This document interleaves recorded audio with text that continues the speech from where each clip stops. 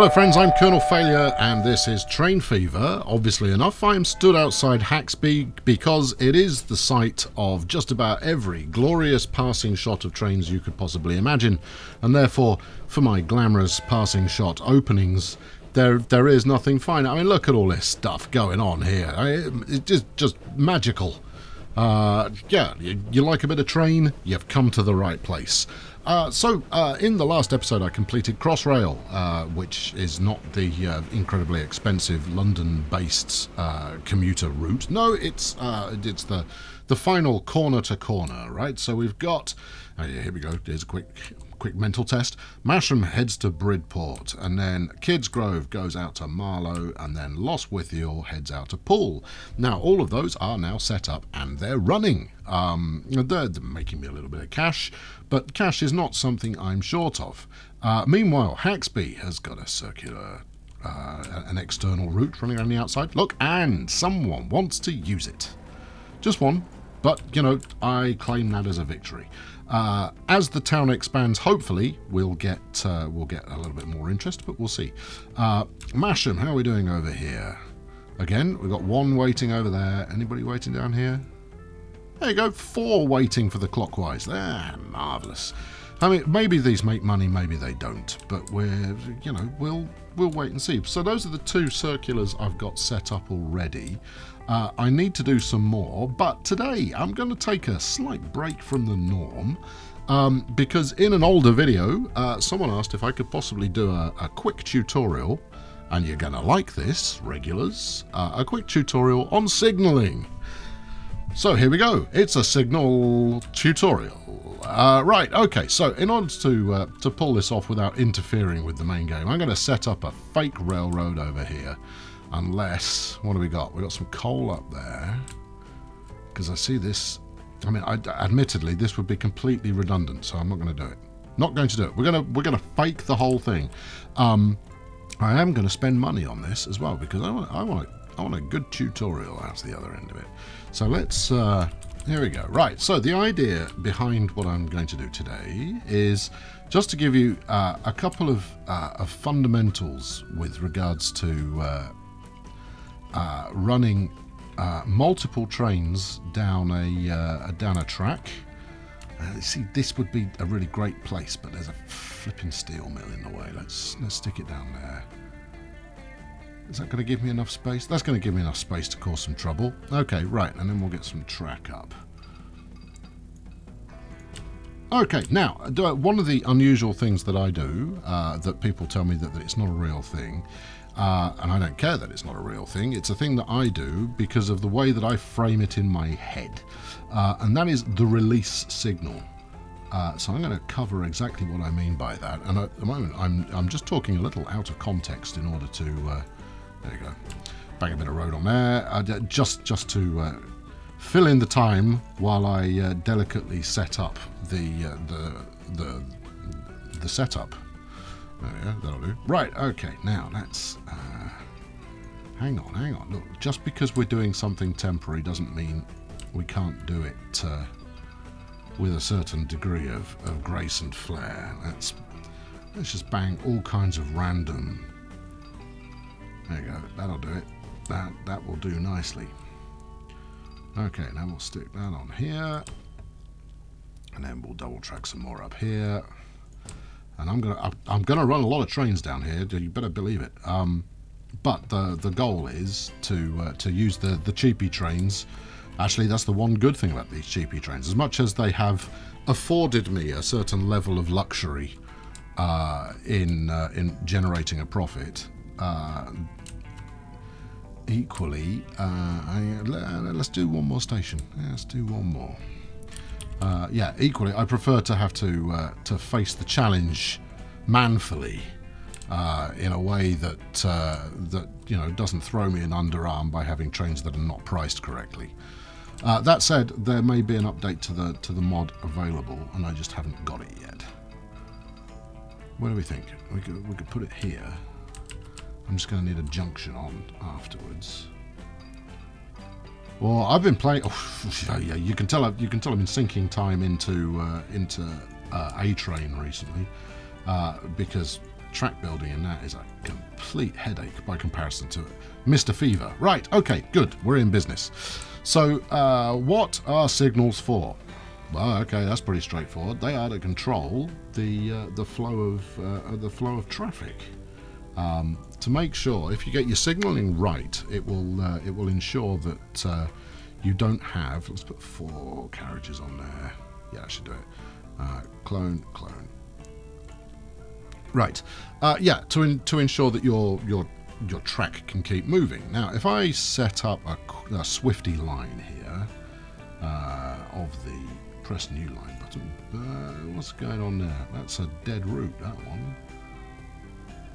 As is this one. Are these my road routes? I killed off all the remaining road routes last time around, apart from this one running outside Kids Grove.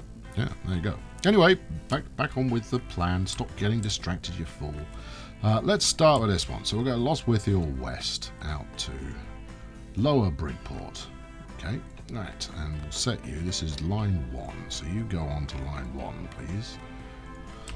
Right, so far, no signals at all. Let's get this hustling along, shall we?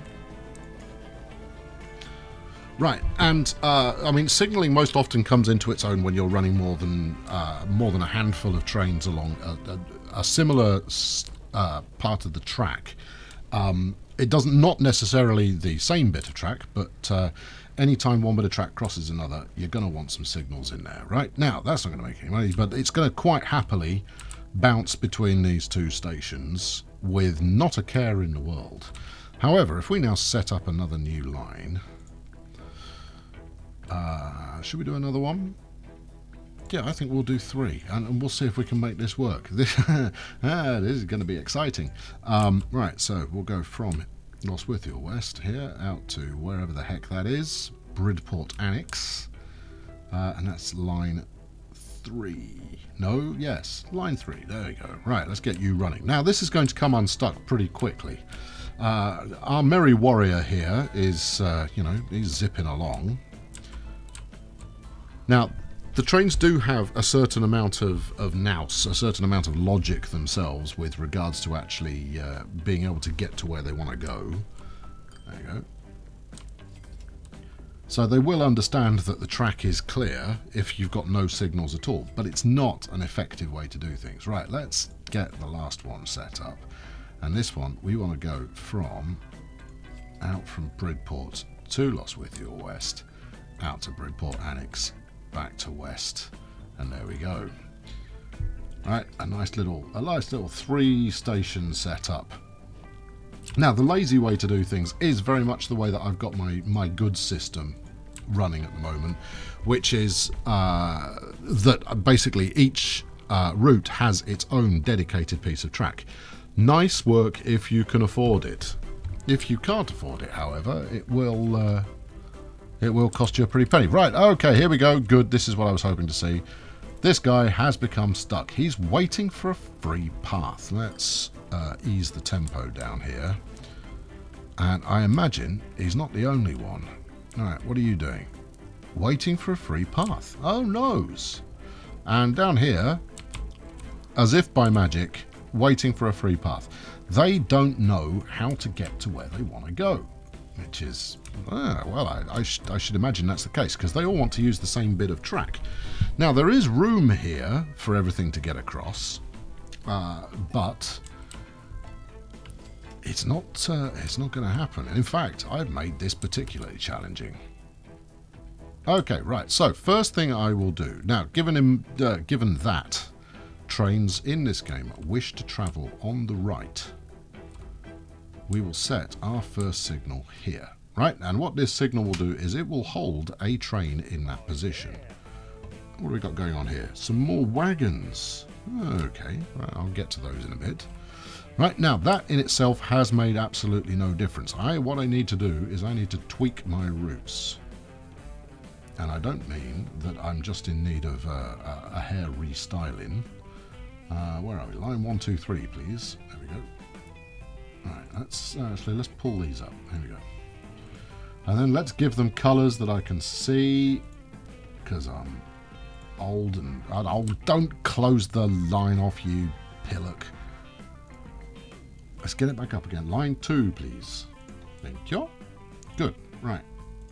Now, the habit is constantly there to kill off a line that is misbehaving. Right, so we've got this kind of turquoisey cyan kind of a deal, and yellow, and we've got pink, which some may decide is magenta. Right, okay, so first things first. Anyone travelling from Lostwithiel West, hello there, he's going to Bridport, so it doesn't affect you, to Bridport Annex, which is down here. I'm going to add in another station. Now, some people who are fond of commenting will tell you, well, just use one-way signals, and that problem resolves itself. But I like to use regular signals for this. Okay, so still no movement, because we're trying to use this bit of passing track here. And what will probably resolve this, I have set this up in quite a challenging way, is if we put a signal here as well, like that, you'll see that the purple, the pink chap has immediately detected what I'm trying to get them to do. And if I've got this right, there we go, we've got movement. So we're edging along up here, because he's sensing that this track is soon going to be vacated. Meanwhile, these two are going to quite happily go through these signals. Now, in itself, all I've done here is a clever bit of routing, but more importantly, I've been able to get the trains moving again, and this is almost enough to run this service consistently. In fact, I'm not going to be able to run this service consistently. I need a passing track up to Bridport. Now, when you're doing signalling yourself, you're never going to run into something as ridiculously convoluted as this. If you are, I suggest build a little bit more track. You know, splash out and have yourself a double station at some point. So I'm going to do the same thing on this bit of passing track as well. And put one in there, and then we'll stick another one just before the points. Now, the critical thing, that the bit I get wrong on a regular basis, despite the fact I'm right, but it's not best practice, is the point of your signal is nothing should ever block a set of points, any set of points. Your points are there for a reason. And to make this more international, this here is a set of points, right? You could call it a split, you can call it a switch, you can call it a whatever you like. For the sake of clarity, I'm going to refer to these as points, because that's what we call them in the UK. If you block a set of points, you are potentially using your signal to stop traffic moving through, rather than helping it clear through. And in doing so, you know, you should be justly castigated. Right. Okay. Good. So we're now in business. Now, at this point, there aren't many places I can continue to put signals, because I've got backing services. Backing services are a drag. Where could we do it? We could do it like this. I wonder if these trains are short enough for this to work. So if I were to put a signal here, there's a vehicle in the way. There we go. We'll put one there, and that's made that one way. Interesting. Oh, and then it's decided to come back out the other way. That's right. Yes, good. In which case, we shall put one more here. Where are we? Right about there. Okay, now what we've got is we've effectively made these one-way sections of track. So everything heading in to wherever we are here, Lostwithiel West, will come in on the left as we look at now, and everything heading out will head on the right-hand side. This is an improvement. There we go. Right, so we should be at the point now where everything just keeps rolling. Now, we want to stick up a couple more signals here just to ease things up. No. I'll show you why I'd want... So, me being me, I would like to put a signal here, right? I'd also like another one probably about here, just before this diamond junction. And the reason for doing that is over a longer stretch, you don't want your trains ever to stop if you can avoid it, right? So if they're traveling between two stations, you don't what you really don't want is them stopping. Let's see how this works. Look at that. See, signal raises to say that the next bit of track is clear. All right. Okay. Let's up the challenge, shall we? Right. Buy me some more train. Where's my 100 quid train? Right. Let's have 3 of those. In fact, I didn't want just 3 of those, did I? Let's get rid of a couple. I can afford it. Oh, a new tank wagon. Ooh, that's going to be fun. I almost want to get back to the main thrust of the game. 3, 4. All right. Give me 3. Right. You on line 1. I have a strong suspicion this will clog it. But hey, let's go. So basically, I am now putting 2 trains on each of those services. That's going to be pretty busy for this tiddly section of track, but I'm pretty sure I've got enough holding places for this to work. Alright, what are you waiting for? No, you're fine. And as soon as you clear through, you might be waiting for stuff coming out of the depot, I guess. Which I could resolve with a signal here if I've got the time. No chance, missed it. Okay, right, well, this chap's just going to wait until all of these trains have come out. Now, because I've got all of these little parking places set up, everyone can wait. So, are you going to halt here? I think you are, because there's nowhere for you to go. Ah, this is what I was talking about. Right, so, what would be useful to me here would be another set of signals here. Right, now, it might not be valuable right now. We'll see. No, see, because this chap's coming out in the opposite direction.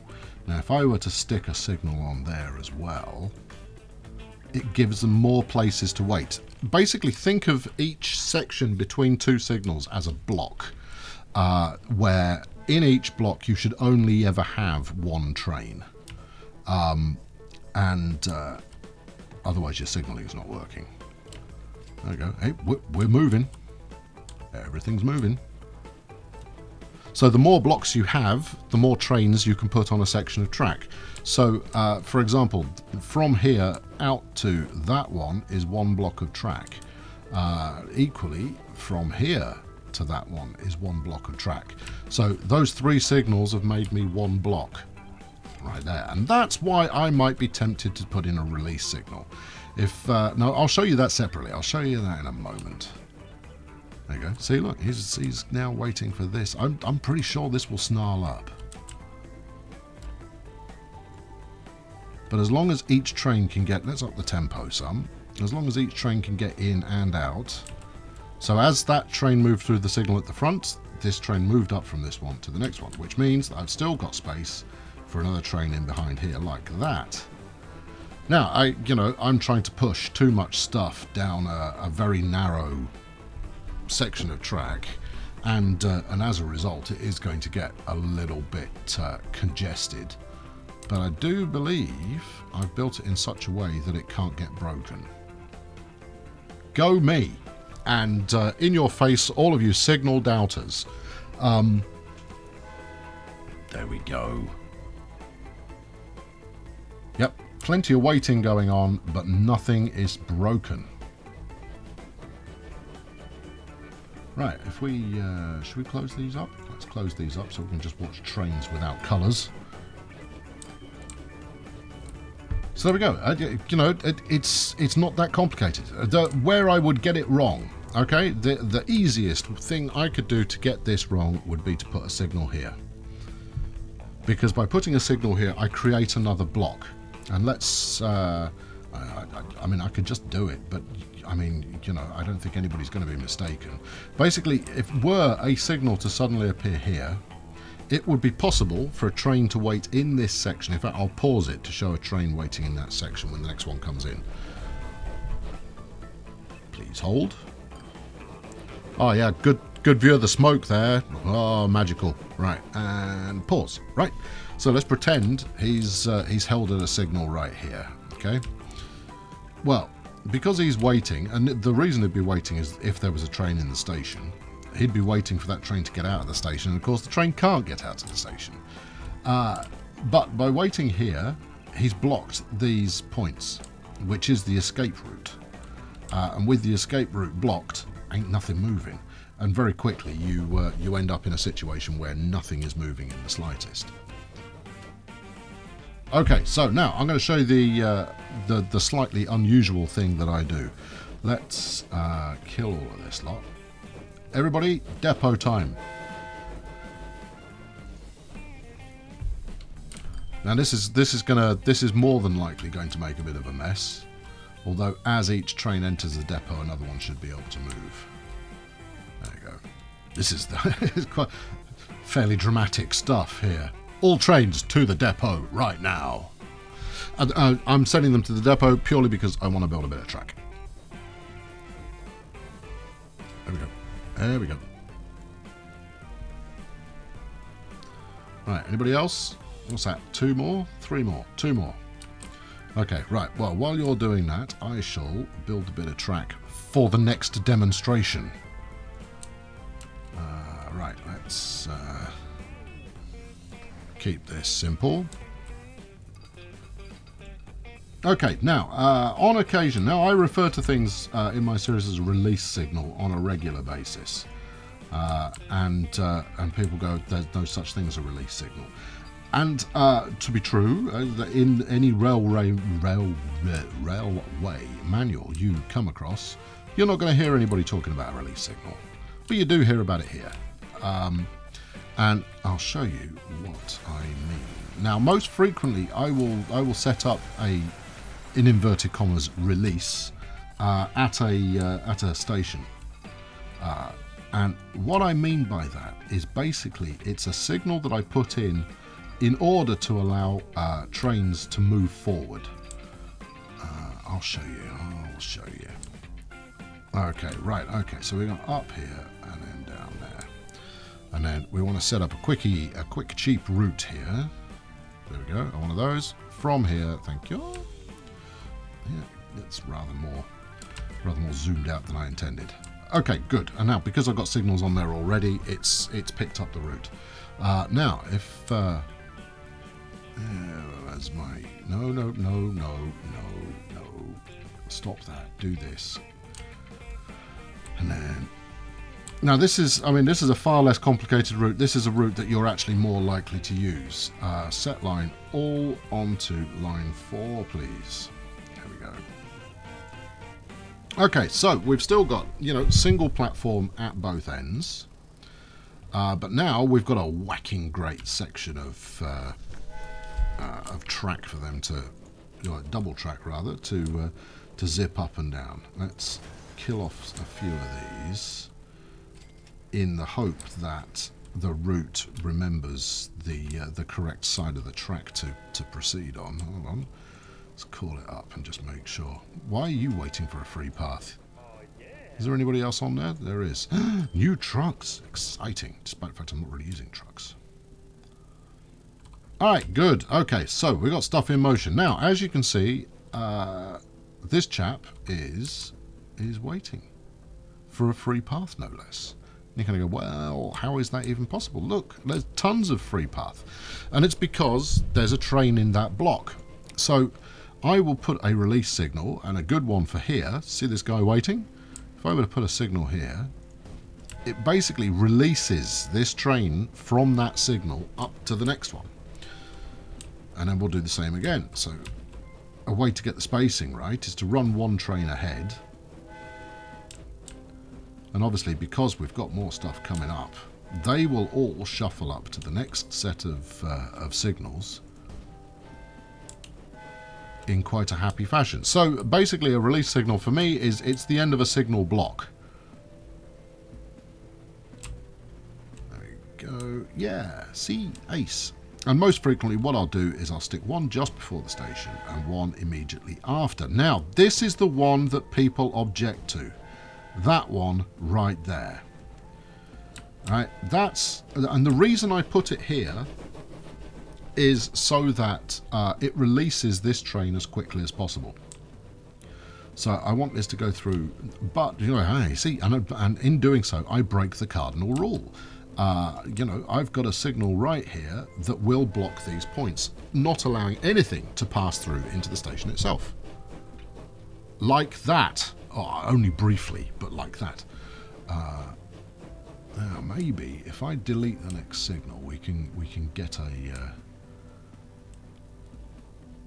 the next signal is actually a fair shake off. Look, I want to show you blocking the track in that way that you shouldn't. There, right. See? There. Blocked. Nothing moving there. But then nothing would move anyway because that block would still be occupied.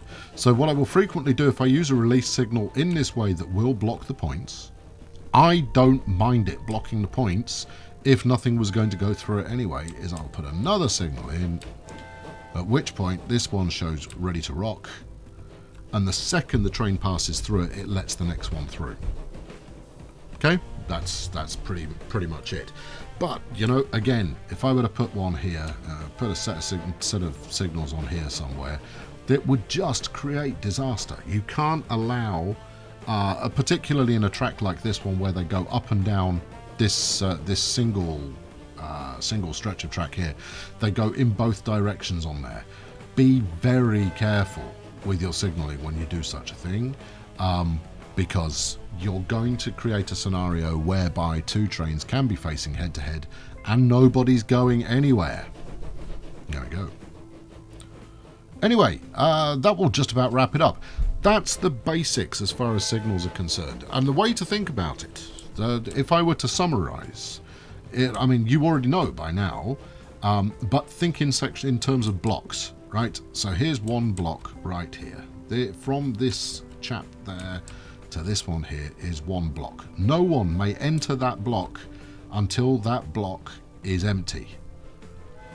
Right, so when he gets to this one, he's going, no, next block's occupied at present. And we'll know in a moment that it isn't. Wait for it. There we go. Next block has space, which means we can clear this block into the next one.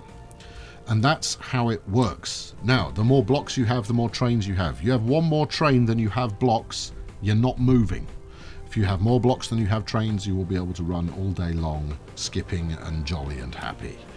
Anyway, there you go. Hopefully this has been somewhat useful, even if it is in explaining my own twisted rationale as to why I will occasionally block points. And it's just to allow something to clear another block quickly when it wouldn't make any difference. Because if I was, in fact, let's prove it. Let's prove this thing out here. Right, if I can, I want to delete these. Give me this and kill it. There we go. Right.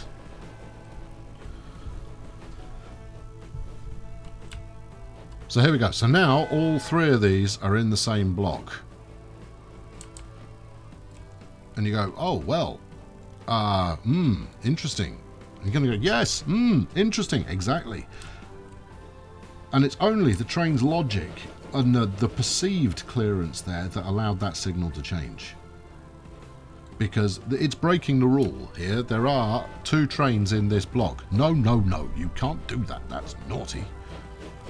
So that's why we'll put a signal on there, because you will get trains suspended, trains waiting, regardless of whether that signal is present or not. And therefore, it is in my interest in order to make the clearance point as early as possible. Anyway, thank you very much for watching today. If it's been useful, chuck us a thumbs up. If it hasn't been useful, leave me a comment, tell me why I'm wrong. Subscribe, please, if you've not done so already. And next time around, I will be back on topic. We will get back to the main thrust of things. And I admit that we've moved forward by like 3 years in this one. So I will back it up to where I loaded from today. Thank you very much for watching. I will catch up with you very soon. Cheerio!